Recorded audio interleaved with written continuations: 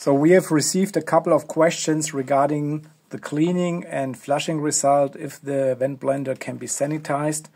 So I'm gonna show you how the let's say the rinsing or the flushing, how clean the system really gets. I've connected now a water canister and we start pouring now.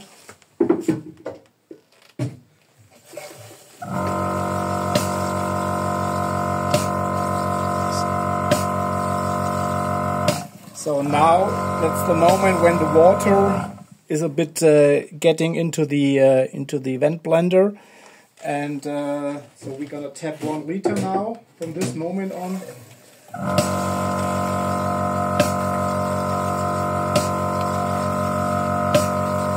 And then we're gonna see how many black spots we still can identify,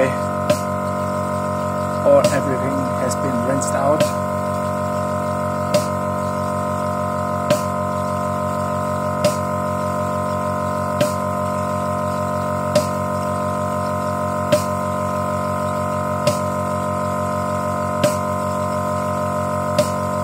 So we are at 700 milliliter now,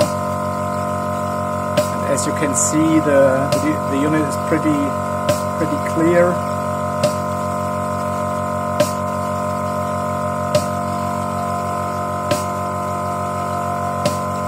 So that's 1 liter now, and as you can already see, there is no black spots remaining there.